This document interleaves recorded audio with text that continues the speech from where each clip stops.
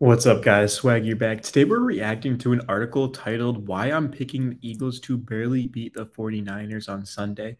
Now, I just want to state that I did pick the Eagles to win this game solely from the fact that they're at home. They had an incredible season. Not that the Niners didn't, but the Eagles were the best team from start to finish. They have Jalen Hurts. They have the best pass rush. They have the best 1-2 corner punch. Nick Sirianni, he's not Kyle Shanahan, not even close, but that's really the 49ers' only advantage. And okay, the Niners defense is terrifying. I mean, this is a team that they didn't give up a single 100-yard rushing game to a running back. Like Josh Jacobs had like 64 yards against them. Josh Jacobs led the NFL in scrimmage yards. D'Amico Ryans is unbelievable. So unbelievable that he's the favorite for not only one, but two head coaching jobs. The Texans and the Broncos. Brock Purdy, we know he can go on the road. I'm not necessarily worried about Brock Purdy and his ability. I'm worried about the Eagles having the best pass rush in the league, to whereas the Cowboys, they gave Purdy troubles. I know Dan Quinn deserves a lot of credit, but still, it only gets more difficult. But I have the Eagles winning, but that doesn't mean that the 49ers can't win this game. Like, I wouldn't be surprised if they do. CMC goes crazy. Elijah Mitchell, the offensive line holds up. Brock Purdy throws two touchdowns, 250 yards. There's a lot of weapons, right? Like the Niners have the better weapons. They have Kittle, who is a top two tight end in the league. They have Ayuk, who went over 1,000 yards. They have Deebo Samuel. They have McLeod. They have Juszczyk, the best fullback in the game. Shanahan calling the 49ers are an elite team. They've won the most games in the NFL to this point. More, the Bengals have won 10, and the Niners have won 12, right at the top of my head. So picking the Eagles to beat, like, nobody's picking the Eagles necessarily because they're better. It's the home field and it's Jalen Hurts. Like, overall, roster wise, the 49ers can compete with anyone. They might be the best, but Brock Purdy, he's only been around for a couple of months. Jalen Hurts had a whole year under his belt, where Purdy literally a couple of months. So that's the difference to me, is the quarterback play, man. But hopefully I'm wrong, because I want the 49ers to win. Like, I'm rooting for the Niners. I just have the Eagles winning. And also, I've done a very poor job picking who wins games. You can go look at my predictions video. I had the Bucks winning, I had the Chargers winning, I had the Vikings winning, I had the Bills winning. So if you're a Niners fan and you see me picking the Eagles, you'd probably be happy, because I can't predict games very well. But I thought I would get that out of the way, man. Let's just dive right into the article. So let's see how it is. I don't want to read it word for word, but let's start off with Brock Purdy. So it is entirely possible that the 49ers rookie quarterback will struggle a bit against the very talented Eagles defense in the largest game he's ever played.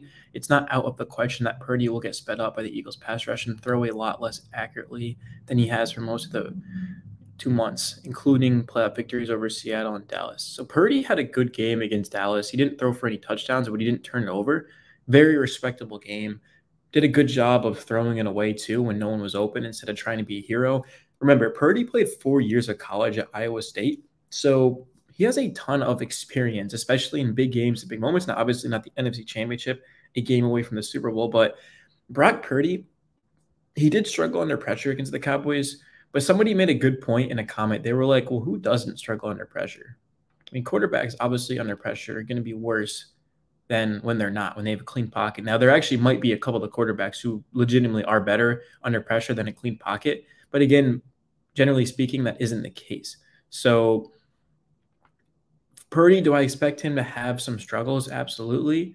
But the Niners, how good their defense is, you don't get a run game going against them. The Eagles going to be able to win this game without a run game going, because the Eagles, like, you look at the Bengals and what they did against the Bills, they did 173 rushing yards or whatever. Are the Eagles going to be able to have, let's say, 80, 90 rushing yards in this game and be able to win? Because the 49ers secondary definitely has concerns.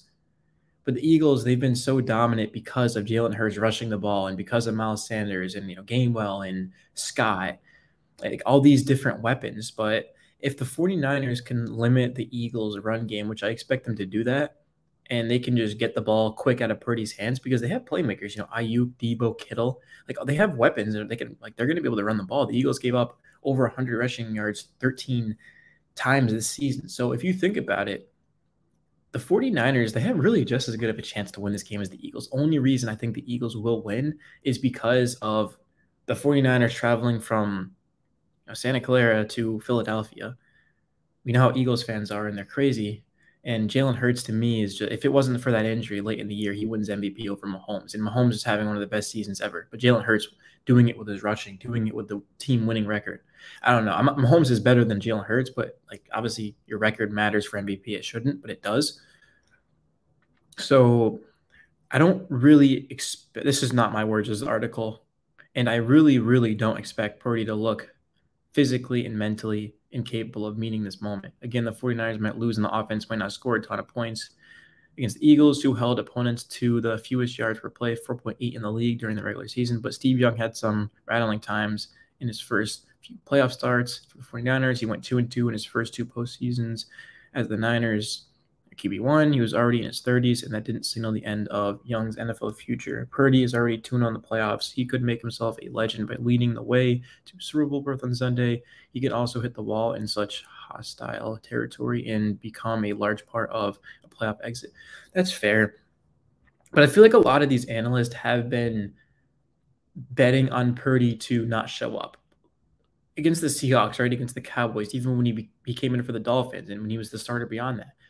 We've seen these analysts say that if the Niners lose, it's because of Brock Purdy. But what if Purdy doesn't have a bad game? Like, what if he plays like he did against the Cowboys? Like, if I were to tell you right now, Brock Purdy will not have an interception, who are you picking to win the game? I'm taking the 49ers. It's completely possible. I mean, Shanahan is the best top 5 coach in the league. He's the best coach in the league at drawing up run plays and putting his guys in positions to succeed. So I'm not entirely for the Eagles. If I had to pick, I would go with them, because if the Eagles really should not lose this game, like the Eagles should win. If they lose to a 7th round rookie quarterback at home after the year they have, and coming off of a massive win against the Giants, in the sense of they dominated them, not the level of talent of the opponent. But yeah, it's been a crazy story. I mean, it's hard to see the 49ers season also, though, ending after all this. Like, they didn't go on this streak. They didn't unleash Brock Purdy and all these weapons and get Christian McCaffrey, right? Like, they're finally